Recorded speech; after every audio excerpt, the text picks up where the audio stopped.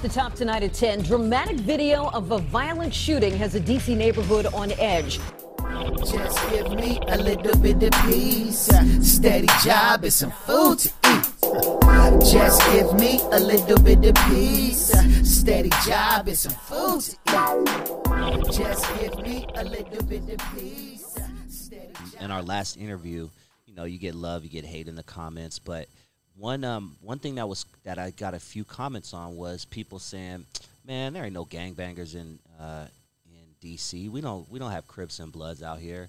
And also, Aunt Glizzy was on Say Cheese, I think, a couple months ago, and he said the same thing. He was like, we ain't got no gangbangers out here." You know, as somebody, what's that? You said Aunt Glizzy? Yeah. Oh, you said Shot. Aunt Glizzy or Shot Glizzy? Aunt Glizzy. Aunt Glizzy is a whole clown. Talk to me. Like, he's been ducking Davy Ruffin for a minute, and all he does is talk shit over Instagram, and nobody knows where he at. Shot Glizzy's a cold sucker. Yeah, that too. Wait, Shot Glizzy said that? Oh my God! I'm pretty sure it was Aunt Glizzy. Talked about, I'm pretty sure it was Aunt Glizzy. Oh my God! Man, put the whooping on the damn beat. Come on, man. I don't even think he's that big anymore, is he? I don't even hear about music. Yeah. Oh, so he dick riding. I done started some That's shit. what he doing. Oh yeah, he did. Black youngster had to go get it. Matter of fact, his ex was telling me about that shit. Yeah, and he went to Bethesda Chevy Chase High School. Oh, that's when he got this. Oh, that's when he got bitch slapped. Hold on. Oh, Glizzy's a cold sucker. So is Aunt Glizzy. Now, back on the topic. Now, you saying that these guys are saying there was no Crips and Bloods in D.C., let alone the DMV area, right? Well, I'm about to shut that shit down right now. Now, last interview, the homie Avenue Trade mentioned a movie called Meteor Man, right? Now, I'm about to mention a movie that's going to grab every single DC native's attention, and they know this is based on a true story. It's called A Life of a King. It has Cuba Gooding Jr. in it from Boys in the Hood. Now, there's this one scene, right, where Cuba Gooding Jr. was taking one of the students home to the apartment, right?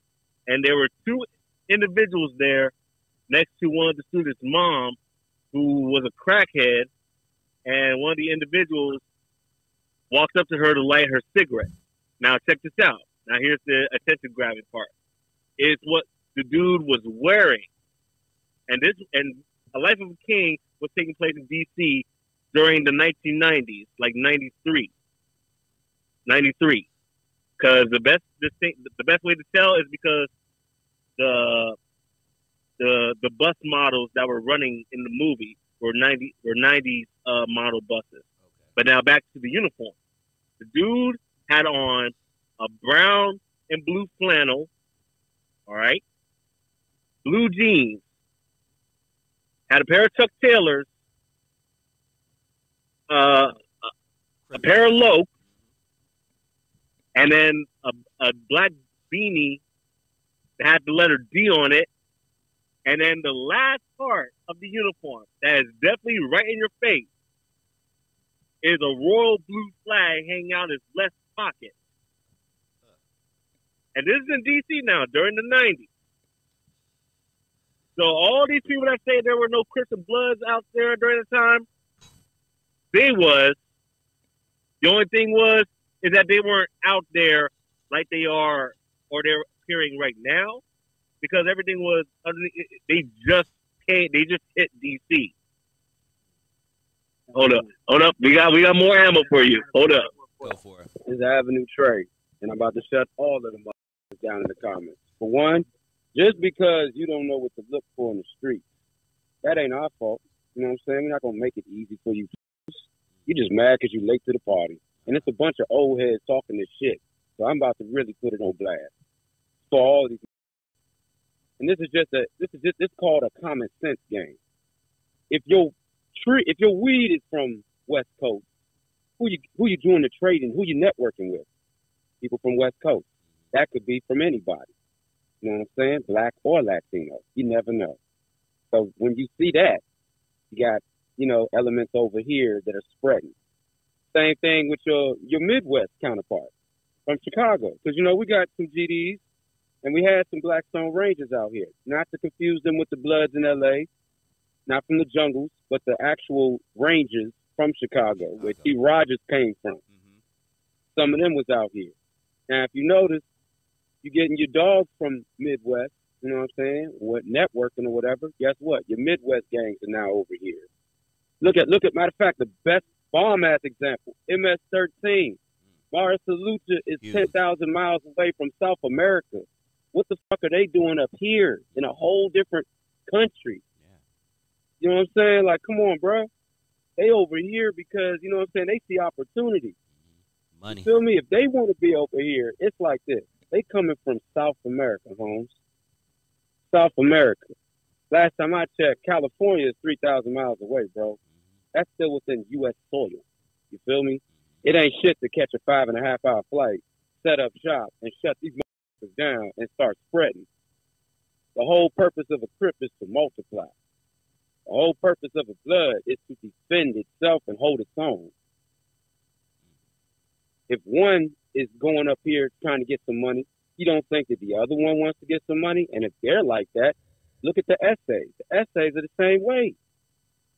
You're going where the money is at. It's just like a rapper on tour. Imagine if Snoop Dogg never went on tour. He would have never blown up. Nobody would even know about Long Beach. You know what I'm saying? Snoop Dogg had to get on tour. He had visual representation. He had his environment, his homies, his attire being fashioned in every video. He took a tour to every major city around the world. Now you have Crips in Europe. You got Crips in the UK right now. Australia. Yeah, Australia, the Philippines. You got Asian gangs, bro. Yeah. Like, come on, man. Like, this shit don't stay in one spot. Yeah. It don't, man. It spreads like the COVID. And you know, and a bomb ass example of this, it's like, even when you look back at 1993, you know what I'm saying? The war on drugs is a real thing. You feel me? Like, people were getting shot for something less than the size of a nickel. Oh yeah, I'm 43, man. I lived through it. Not directly, but you know I saw it before my eyes. You feel me? Yeah. So you understand? You know what I'm saying? So when you look at Rayford Edmonds and cats like this, Rayford Edmonds is from D.C. Alpo is from New York.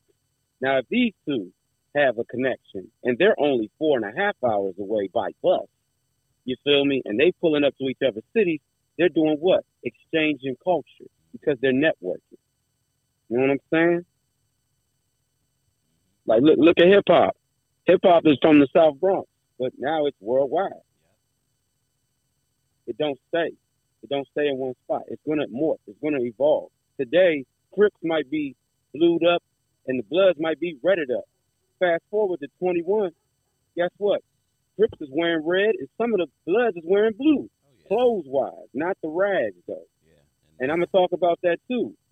Enemies can disguise themselves even with the rags on. You never know. All they got to do is say, oh, yeah, what up, cuz? Come up to the car, cuz. And the whole time it's a car full of Bloods ready to bust on you. Yeah. Police used to come snatch niggas up, throw them in the jail, you know what I'm saying, throw them straight in the cell, and then take their own car. And if it had tents on it, they're going to ride through their own neighborhood and ride on niggas. That's a up ass camouflage drive-by, man. That's a real thing. Yeah. Same thing they do over there is the same thing they do over here. Understand something. The goal is for them to get us all. And for those motherfuckers in the comments, those are probably motherfuckers that are working. Those probably the pigs right now trying to see if they can get something out of it. You know what I'm saying? Or they don't want to say about that is, you know what I'm saying? We be in the streets, right? You know what I'm saying? You know what I'm saying? We represent. We putting on. You know, the they see us in the street, they used to have no Crip, no Blood, no SA, no Asian, no nothing. They just woof it because, like I said, they don't want us here. And what they do is, well, if I was like the crash shooters here, well, they see the problem and the problems occur. First thing they do is get a activist, a gang member that might actually be over here from up over there to ask them that these guys real. Once they can get enough voucher going for like, all right, yeah, these guys are real, but a lot of the LA guys like to do that is up over here. I ain't gonna say their names. I ain't gonna mention their names, but people in the city know who they are. What they would do is, you know, to throw them over, tell them, well, they're not knowing enough. They just mind their business. You don't have a problem. So what the units over here like to do is they don't want to hear that. That's not a good enough answer. So then what they do is they go to the LA and have a gang unit from LA to come over here. And then that gang unit from LA would start identifying what is what, who's real or who's fake, what guys are serious or what guys are not serious about it. So basically what I'm saying is, like I said, they see us in the streets and people don't run up. People know where we at. We have most of the toughest areas in DC. That because you don't see us, that don't mean we're not here. This is Sam Lowe. We'll touch on one more thing about this. Go for it. So basically, like I said, now back to the movie. The only thing was that at that time, like, a lot of this shit was underground, right? What are people seeing now? It's not really even new. Like, they're saying, oh, why, since when do everybody start wearing flags? Like, people out here been wearing flags. The only thing is that now, the only difference is that back in that time, everything was underground. It was, like, very secretive.